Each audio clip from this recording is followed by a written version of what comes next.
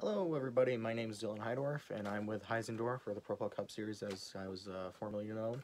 This is a bit of a news update for me and for the channel, I guess. I've decided to make stop motions again, and I've decided to make a little bit of a truck series schedule for like a little bit of test race, similar to what I did back before Season 2 started with Seattle, Honolulu, and I forget the other one. This is probably going to be like a 5-race schedule. I have a little schedule right here.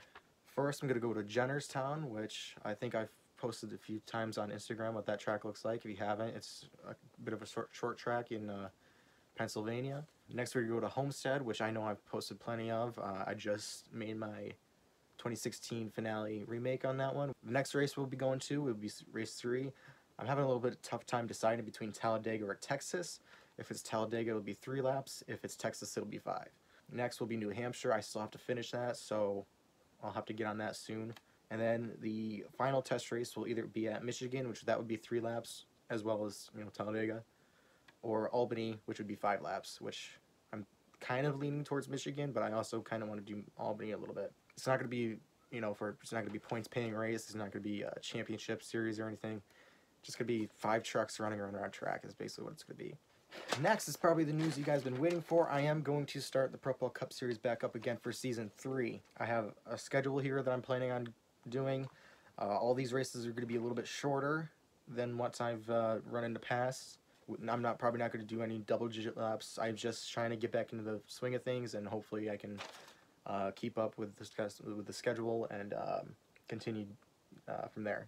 So the first race I'm going to do is Texas, and this is where it gets a little bit interesting. I'm going to do twin races. They're going to be split into 2 different races, heat races of course, or twin race, whatever you want to call them. They're basically going to be like Gatorade duels, but for points and whatnot.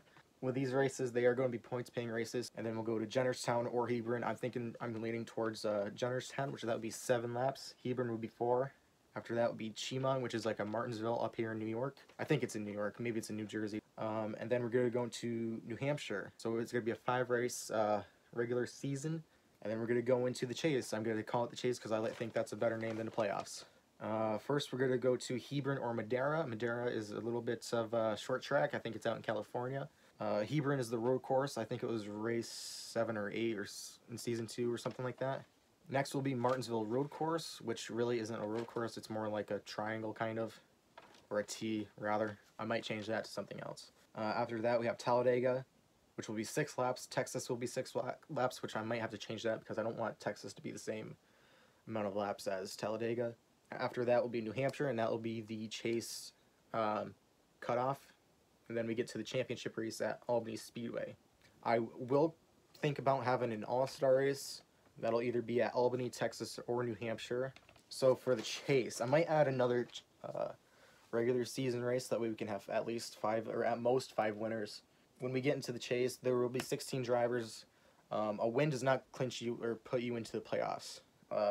If you do win a race in the Chase, you will be put into the championship race. So from Hebron or Madera, which is the first Chase race, there will be 16 drivers, and then to the title race, we'll go down to 5 championship drivers.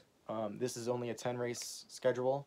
I will probably move it to a 11-race schedule, or I might just cut down the Chase to 4 races.